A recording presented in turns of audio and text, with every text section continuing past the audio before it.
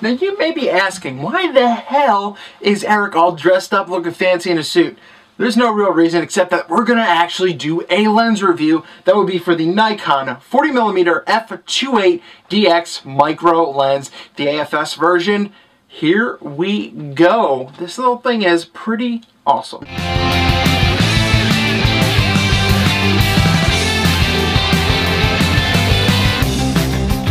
So the main reason I really wanted to bring up this lens, as I said, I wanted to get more into lens reviews. I'm going to start doing more Nikon, more Canon, and bringing in Sigma and stuff like that. But this lens I recently used on a wedding. I borrowed from a friend, and I figured I'd review it because I was blown away by this really, really affordable lens.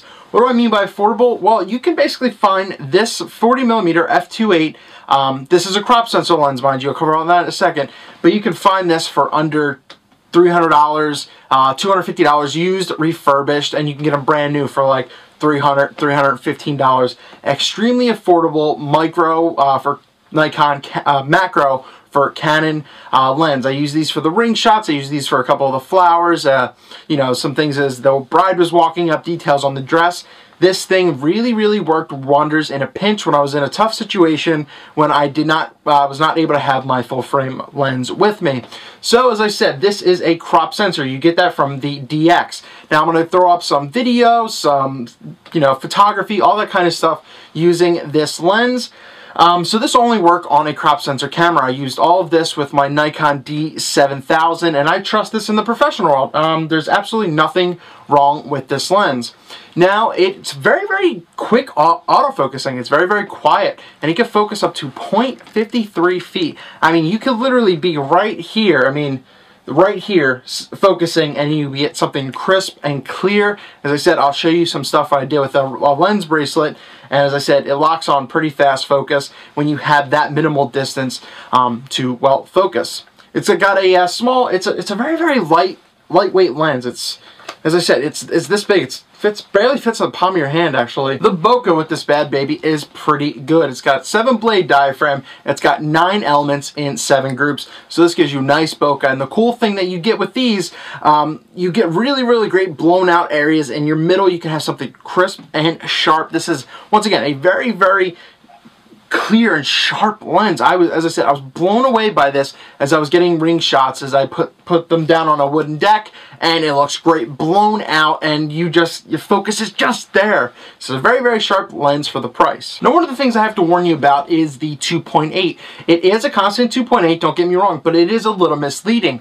As you get closer to whatever you're taking the photograph of, the subject, the flower, the bee, whatever you're doing, you actually will lose a couple stops. Maybe it'll, instead of being a 2.8, it'll be a 3, a 3.3, a 4. But that's because as the closer you get, you're restricting the amount of light you can let in and the focusing distance. So it is a constant f2.8 lens, but it really isn't. In all reality, you do lose a little bit of light as you zoom in. But once again, that's really not an issue. If anything, bump the ISO a little bit.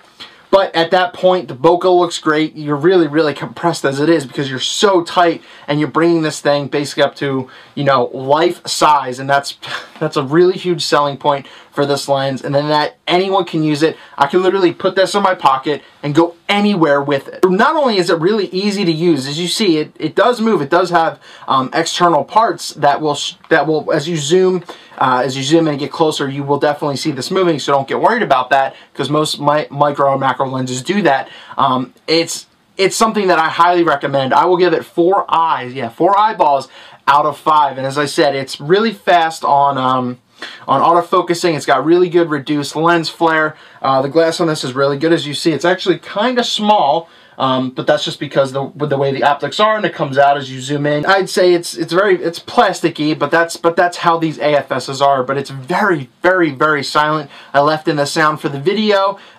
You get great crisp, clear images. There's not much else you can say about it. It is a 52mm filter mount, so you can put a UV filter on it if you want. I don't really recommend those for something like this. These are very, very easy to keep clean. It's a small back. There is really there's a semi-weather sealing on this. I'm not going to say it's the greatest, but it'll do the job in a pinch, and this will autofocus on basically any camera because it has the built-in focusing motor, and you can tell because of the notches here that will communicate with your camera as you mount the lens.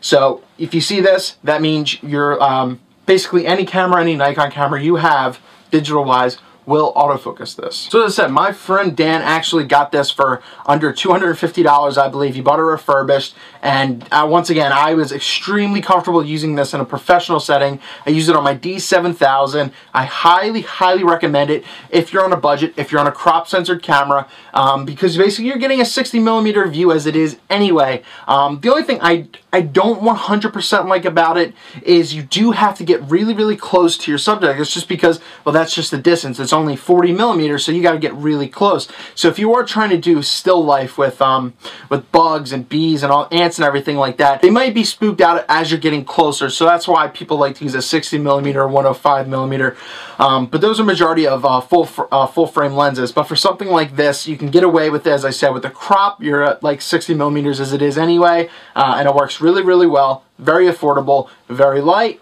and I think it's a pretty good sell. Eric Rossi, the guy with the eye. I gave you, you know, sample video. I gave you sample pictures, photos, and everything like that. As I said, highly recommend it. 4 eyes out of 5. If you own this lens, let me know your thoughts down below. What was the selling point for you? Or if you guys have any questions, please let me know. As I said, I got hands-on with this. There's really no need for nothing, you know, huge about this lens. It is what it is, and it's pretty darn sweet.